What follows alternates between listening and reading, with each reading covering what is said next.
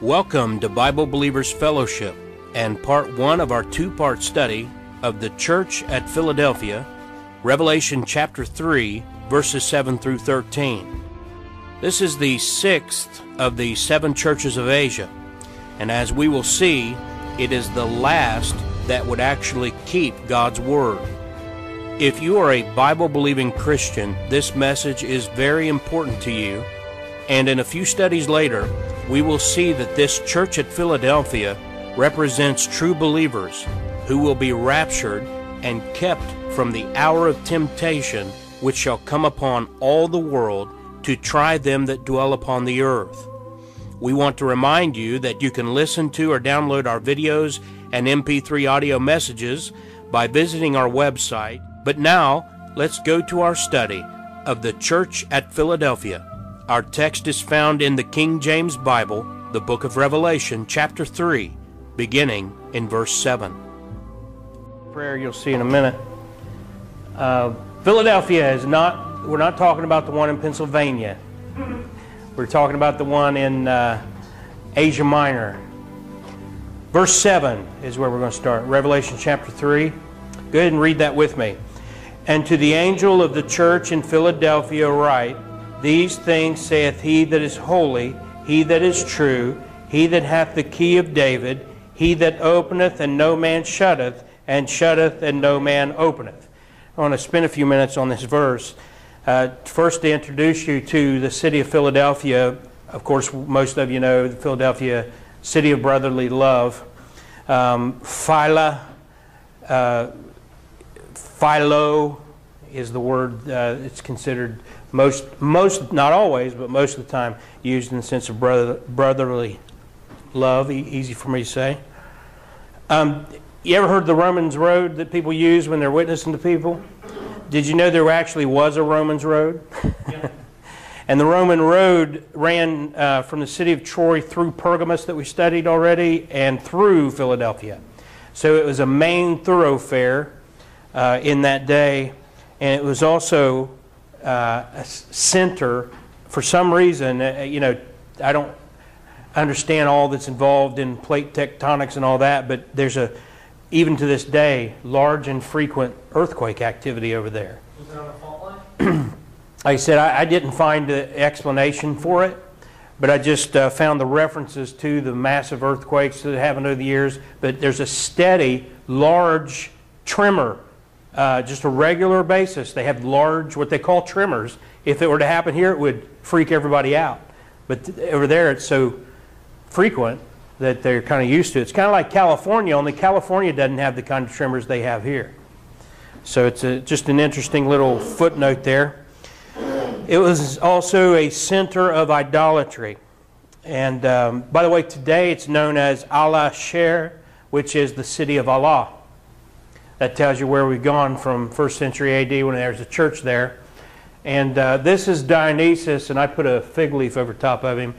I just love how these Romans and Greeks make all their gods naked, and we're taught then in public schools that that's okay. Nudity's okay because it's art. It's not okay. That's a sign that there's something sick with a culture when they make their gods nude. And we've had a conversation with some folks over the last few weeks. And we talked about this when we studied Legion in the book of Mark. And we talked about the fact that nudity is hand in hand, public nudity I should say, is hand in hand with demon possession, or what we would call devil possession. And when Saul, the king, came under an evil spirit, he stripped his clothes off and starts to prophesy. Then there's an instance in Acts where a man is running around possessed with the devil and naked. And you'll see that public nudity, and all this nudity, when you go into Kroger and you see all these Hollywood actors, actresses, all these models naked and nothing but a thread on covering their basic parts, that's a sign of the influence of the devil and devil possession. And what you'll find is among those people who are putting out those magazines and putting out these movies, they're involved in the occult. And many of them are devil-possessed. And that is why you see that kind of thing. This culture was full of the devil, full of devil possession. And that's why when you go to the museums, that's the kind of thing you see out of their art. And Dionysus was their god. Every city kind of had one or two main gods that they worshiped, small g. And he was a sex god, basically. This little god was worshipped with drunkenness and sexual perversion. Now I want to mention this again. I'll say this over and over when we mention gods, small g, idols. They're not fake. The idol is fake. But behind the idol is a devil. Amen. And behind the stories you hear is elements of truth going back to the Nephilim and the sons of God coming into the daughters of men, producing the men of renown. What does it mean to be a man of renown? You're looking at one. The men of renown are those people. The Bible says so. It's funny, the Bible says they're men of renown, and then you'll see a Bible commentator who say, we don't know who they're talking about. Wait a minute, the Bible just said we do. The Bible says when you see these men of renown, they are the Nephilim. That's what it says. So that's their Nephilim that they worshipped. And it says in verse 7 that these things saith he that is holy. In contrast to all the naked freaks and the false occultic devil worshiping, you have Jesus. And Jesus is holy. Jesus hasn't changed. Churches and preachers and Bible versions have changed, but Jesus hasn't changed. The King James Bible hasn't changed. Jesus is still holy. Jesus still hates sin. And Jesus will condemn those who don't turn to Him in faith, trusting in His death, burial, and resurrection for salvation. They will not be forgiven. Those people who reject Jesus Christ will stand before Him at a great white throne, and He is holy. And these sinners who reject the blood of Jesus Christ and His payment for their sin, they're going to stand, guess what? Let me go back and show you what they're going to look like here. Where's my little thing at? Right there. That's, minus the censored sign, that's how they're going to stand before God. Naked. Yep. Why? Because they didn't have the covering. And Jesus, the same yesterday, today, and forever. So this false Jesus, this fake Jesus with a small j, he's effeminate. I think he's going to eventually be portrayed homosexual. And the Antichrist, I believe, will then be the embodiment of that fake Jesus, who he will not regard the love of women or the desire of women. And there's no mention of him being with a woman. And he's going to embody this fake Jesus that's being preached in churches today.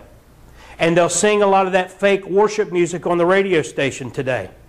You know, the ones where they're singing about this Jesus who doesn't hate sin, doesn't condemn sin, doesn't send anybody to hell. He's all positive and he's real effeminate, and he looks at you and tells you how beautiful you are, and it's all about you, and the music's about you. That's going to, I really believe they're going to sing that music to the Antichrist. Oh, absolutely. They won't have to change their format at the radio station. And I've met some of the people who work at some of these radio stations. Some of these radio stations are owned by unsaved people, and they're just trying to make a buck. We showed on our church Facebook page a few months ago a list of these Christian radio stations owned by the Roman Catholic Church. But the music that they're singing in these radio stations, they don't have to do anything, just like the Bible versions. They're already owned by Antichrist, non-Christian owners. And that's why you don't hear about this Jesus, the Holy One. You won't hear about Him. And that's why if you got anything, or you see any of this stuff that says Jesus is your homeboy, the references to that Jesus dude, that's the kind of stuff that's coming out these days. And it's because their Jesus isn't the biblical Jesus who deserves respect They blaspheme. Do you understand that's blasphemy? When you bring God down to your level, that's blasphemy. That's the definition of blasphemy. Don't call Jesus anything other than what the Bible calls him. God our Savior. Worthy is the Lamb. Those are the kind of phrases and terms you use for Jesus. Somebody buys you a t-shirt like that or something, just trash it. Because to Jesus, sin is no joke. And it says, he that is true. No, it's not what's true for you is okay, and what's true for her is okay, and what's true for him is okay. No, Jesus is true. That's it. Jesus is true. He said so. He's the only religious leader. The only man, I put that in quotes because he was God in human form, who was and is faultlessly true. No lies ever told by him. No sin ever found in him. No distortion or deception by him. He is true. And he said in John 14:6, Jesus saith unto him, I am the way, the truth, and the life. Look at this. No man cometh unto the Father but by me. There is no other way to heaven than through Jesus Christ. We can sit here and talk about all the little things that people like to bring up. It doesn't change anything. Jesus said this. You either believe that or you believe Jesus is a liar. Those are your only two choices. And I believe what Jesus said. That he is the way, the truth, and the life. And he that hath the key of David. By the way, we're going to come back to that in a minute, because we're going to find this is that claim of Jesus being true and Jesus being the way, the truth, and the life. It's going to come back in another verse here in Philadelphia, and it pertains to this church. But you've seen this, and we talked about it a few weeks ago, him having the keys to death and to hell.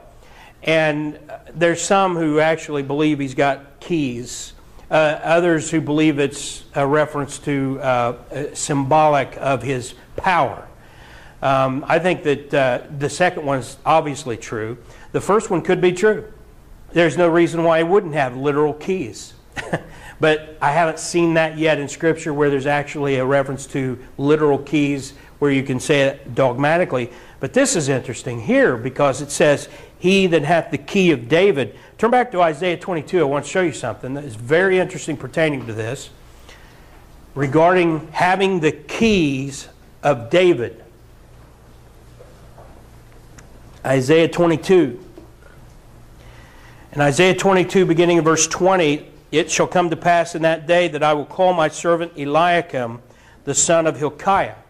Now, this is a reference to a real man who is being used in this text as a type of Jesus Christ, Messiah. We'll see that in just a second. He says of this Eliakim in verse 21, and I will clothe him with thy robe and strengthen him with thy girdle, and I will commit thy government into his hand. Let me tell you two things. First of all, Isaiah 9:6, unto us a child is born, unto us a son is given. His name shall be called Wonderful, Counselor, the Mighty God, the Everlasting Father, the Prince of Peace. Then verse 7, which is kind of knocked off every time people use it, and the government shall be upon his shoulder. It's talking about the Messiah, Jesus. Well, that's what it's talking about here with Eliakim. I will commit thy government into his hand, and he shall be a father to the inhabitants of Jerusalem. You see, this has never happened yet. And that's why we know, this is one reason. Even without the New Testament, just reading this alone, if you understand what you're reading, you know it's a reference to Jesus Christ. And then it says, he'll be a father to the inhabitants of Jerusalem and to the house of Judah. And Jesus is the Lion of the tribe of Judah. This hasn't happened. Eliakim died. So who's it talking about? Well, it's real clear in verse 22 and 23. And the key of the house of David will I lay upon his shoulder. You know, that's something that the keys to certain things, the king would give you a position and he would actually put the key on your shoulder when he was giving you that position. So he shall open and none shall shut, and he shall shut and none shall open. Why? Because He's the way. And look what verse 23 says, and I will fasten him as a nail in a sure place, and he shall be for a glorious throne to his Father's house. In other words, by the way, before this was a guy named Sheba, I believe, up above. Yeah. He's a type of the Antichrist. He would be the nail that wouldn't stay on the wall. This is the Messiah, the nail that would stay to the wall. Back then, they'd take a big old nail, and that's when they wanted to hang anything up, whether it was keys, coats, or whatever. They just put a big old nail. And how many of you have done that yourselves? We go into the kitchen, and we got a couple of nails there where we put the leashes for the puppies, and then we have a couple of nails there for the fly swatters. And I lived in the house one time. Every time I got another key, I just walk up and go poof, poof, poof, and put another nail. Nothing more aggravating, though, when something happens and the thing gets stripped, and then when you put it up there, it falls, and whatever it is you hung up on there isn't found. And that's what is the opposite. That's the Antichrist. But Jesus is a nail in a sure place. Now look at all these references, these things that we read in that text. We're going to see in the next verse, verse 8 in Revelation 3. Go to Revelation 3 and remember what you just read in Isaiah 20.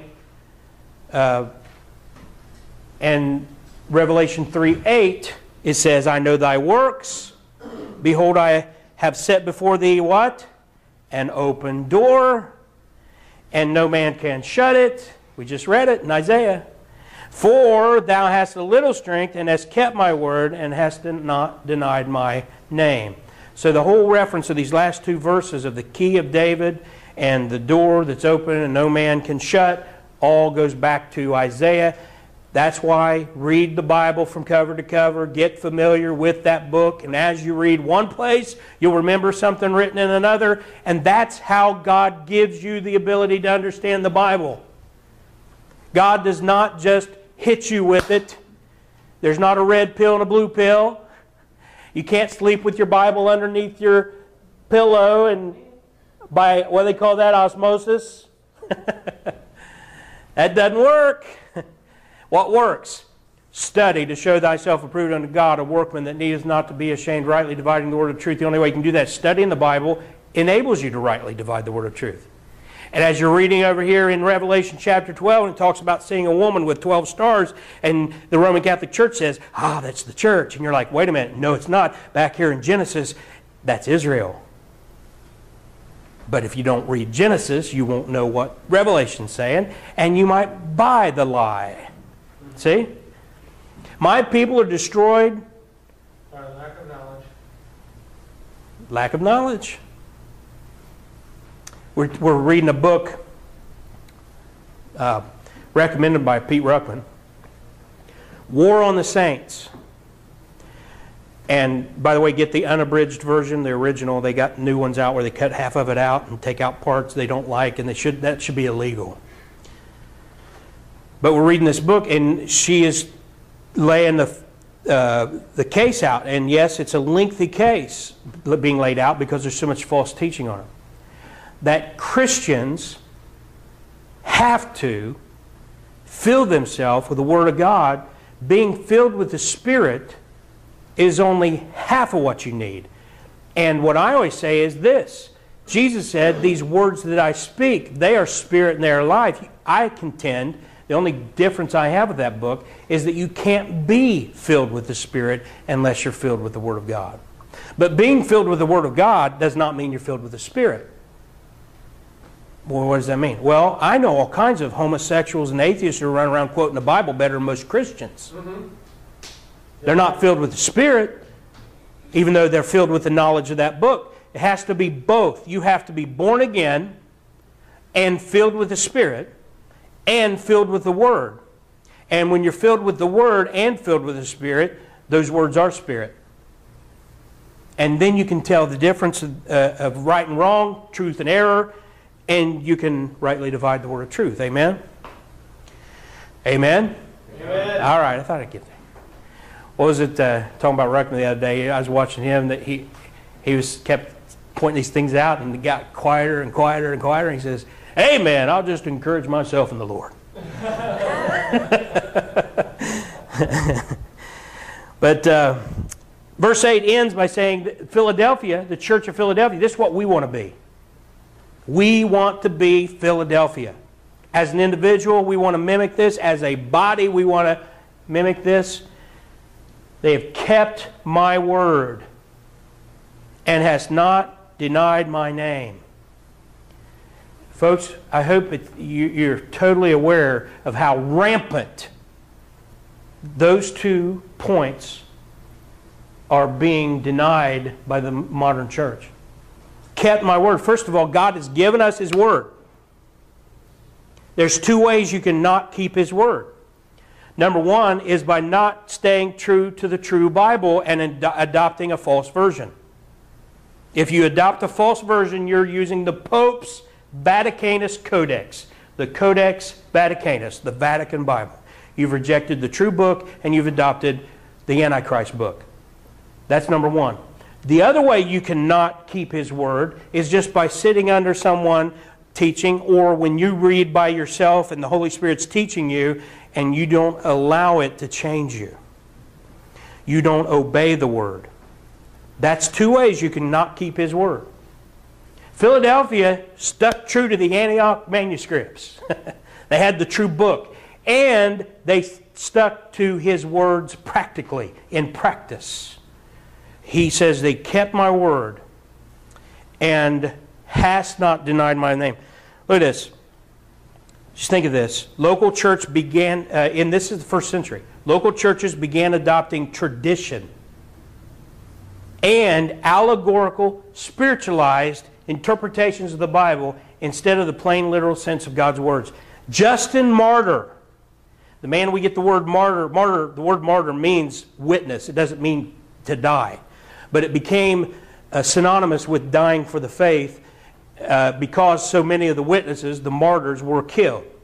A man named Justin Martyr began this spiritualization of the Bible right off in the 2nd century.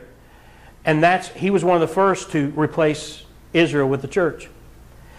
By and large, until the 3rd or 4th century, most Christians remained true to the literal interpretation. But I tell you what happens, along came this guy named Origen. Oh, that guy. Origen, down in Alexandria, Egypt, which, by the way, is where the Vaticanus manuscript comes from, and the false new versions come from too. He taught a Gnostic form of Christianity, and he spiritualized everything. He didn't rightly divide it, and that led him into all kinds of error, including him castrating himself. Nice. Well, then Origen was the great influence on Augustine. And Augustine, in his City of God, was the architect of the Dark Ages and the papacy and the false Roman Catholic Church. And what is amazing is, even though Augustine didn't have the sense God gave a dog, I'm telling you, can I say this? I hope I don't offend anybody. I'm just telling you the truth. You need to know this stuff. Augustine was a nut. And he thought sexuality was evil. I'm not talking fornication. I mean sexuality. He referred to his male part as a demon rod. Okay? Lady actually put that on Facebook this past week. And it reminded me of what I was reading that. And I was like, I thought I was reading it wrong. And I was like, what's he saying? Yeah. Why? Because he's twisted. Augustine, let me tell you, you never find Augustine giving you a testimony of being saved by faith. You read Augustine, you will not find where he gives a testimony of believing the gospel and being saved. He thought he was saved by being a member of the church and being baptized. That's heresy. That's a false gospel. Galatians 1 says you're cursed. I don't care if your name is Augustine or not. You preach a false gospel, cursed. And then he cursed humanity with that trash called City of God, which gave us the papacy and the Roman Catholic Church. It all started back here. But Philadelphia was one church who didn't buy into it. They remained faithful. This is interesting too. Noah Hutchings in his book on Revelation said, quote, Dr. John Wolvard in his excellent book on the Revelation notes that there were a few nominal Christians in Philadelphia until World War I. Which was back 1914, 1918, when they left for Greece to escape persecution. That's pretty interesting because if that's true, Philadelphia was the last church to have Christians in it. It was the last city to have a Christian church in it. A small remnant. By the way, 2 or 3 are gathered in my name. That's a local church. Yeah. So they had a local church in Philadelphia right up to World War I, which is when all this, really, the apostasy started to set in. And now as far as this, when it says, hast not denied my name. Well, again, there's more than one way you do that. Number one, deny Jesus under threat of persecution. People say, deny Jesus or die, or deny Jesus or we're going to scalp you, or deny Jesus or we're going to run you through, or deny whatever. And people will deny Jesus in that way. And that was going on, especially during the reign of Nero. Jesus said this in Matthew 10:33, but whosoever shall deny me before men, him will I also deny before my Father which is in heaven. Now you say, well, what if you're saved? Aren't you secure? Well, if you're saved, you're secure. But if you're saved, you will not deny Jesus. There's something wrong with you if you're saved, but you're so worldly that you would deny Jesus to save your skin, when if you're saved, you know that death is nothing but a door to eternity with Jesus. There's a problem with someone who says they're saved and would deny Jesus. Jesus says so right here.